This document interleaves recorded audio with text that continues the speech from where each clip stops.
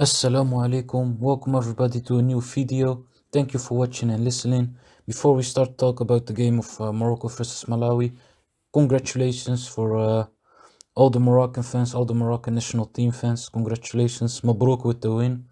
Um, Amazing game, crazy game, and yeah, we're gonna give in this video a short reaction on this game, where Malawi first scored an amazing goal from their forward player, and yeah, this was one of the rare times that we see Yassine Bounou make a mistake with the national team. But no, the player of Malawi deserves every credit, and yeah, beautiful goal from him. The start of our national team was very hard to see. Players were all over the place, didn't find the solutions. But then after that goal, I think 5-10 minutes after that goal, then Morocco started the machine, and yeah, we saw what happened. A lot of big chances, hitting the post, a goalkeeper with two amazing saves, a lot of chances from our players created. And what most made me happy in the first half is the directly play of our national team. Um, like I said in the game against Ghana, and also a bit against Gabon, our positioning and our attacking play was very slow, um, and safe.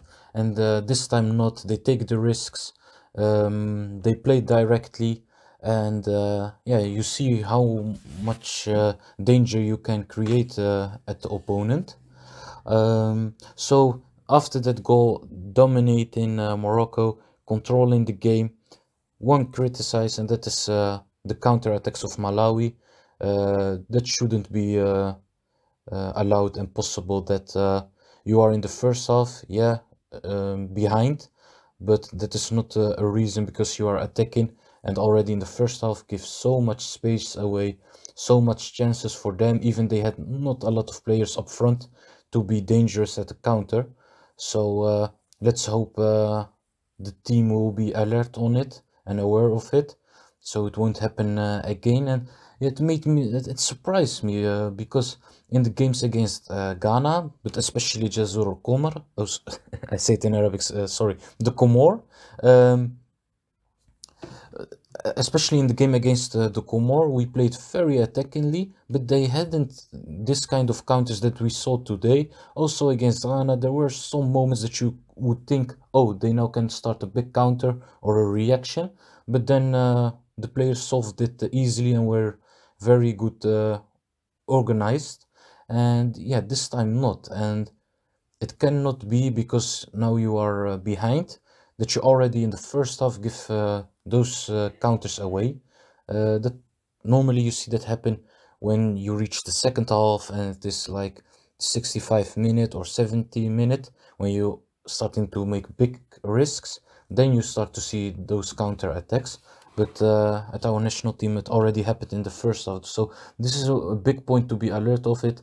And yeah, like I said, it surprised me because I was thinking after the game against Ghana and the Comor that this is not going to be a problem in this tournament.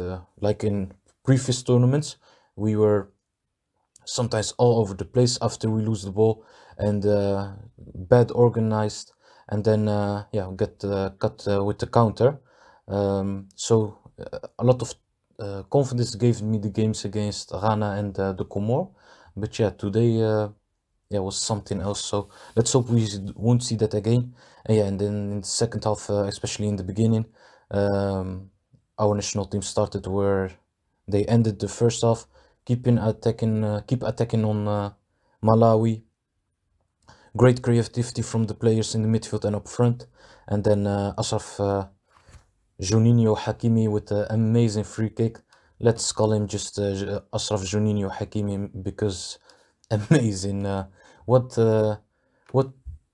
still he can bring. I mean, a perfect right back, fast, defensively top, attackingly even maybe better, with his goals, assists, and qualities attacking wise. and now also becoming a free kick master. Already has, I think, 3 free kicks scored with the national team, 1 before the tournament and now 2 in the tournament. So amazing right back. Very Morocco is very blessed with him as a right back, and yeah, amazing. Easily, you can say that he is at this moment the best right back. For sure, you can't left him out in the top 3. But amazing right back.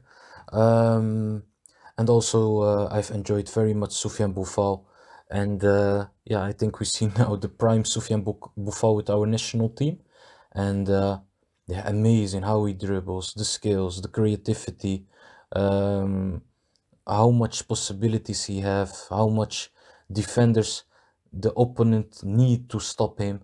It's just amazing to have Boufal in such a form, and let's hope he can continue this. It's actually for him a pity that this tournament is in this period of the year. If this tournament was in the summer and he performed like this, directly clubs are gonna buy him because of the transfer window is at that time open. Now also it's open, but now it's very difficult to switch from club. Still 5 or 6 days until the market close. So that's a pity for him. Now it is for him the job to, when he goes back to his club, keep this level, keep these performances at this level, and then I'm for sure that he can make a big transfer this summer. And so nice to see him on this level. You also think how many years he like wasted at Southampton, but yeah, finally he's now showing his potential consistently, and yeah, let's hope he will finish this tournament very well, and then keeps this level at his club, and then I'm for sure that he still can make a very big transfer, maybe to a top club in France, but he's known in Spain, so also from there can come a very nice club. Further players who deserves a mention, of course, the midfielders, Imran, Louza and Selim, Amallah, I think deserve a mention. Not all the time were good placed, especially when Malawi started with the counters, but I think they had a good game. Sofyan, Amrabat, like always, defensively good, but you saw at moments this game when the opponent pressure him, or when he has a moment that he don't know, that he doesn't know what he needs to do with the ball, that he lose it or give away a dangerous situation. And in the previous video on my channel, we talked about his probably transfer to Tottenham. That's something he needs to work on it. He needs to work on his moments when he has to improve the positioning of his team, improve the attacks for the team. That's something he needs to work on it, and then he can be a very complete midfielder for Tottenham and of course our national team. Yeah, for the rest, like I said, good game attackingly, first half defensively not. Let's hope that will change, and yeah, happy with that we are going through. Very happy that we finally win a knockout round game at the Africa Cup. Everybody knows last time was at 2004. So yeah, let's hope the Lions can go on and make us more happy this tournament. Give me in the comments your reaction on this game, your reaction on Achraf Hakimi, on Boufal, on everybody. And I see you in the next videos, inshallah. Assalamu alaikum.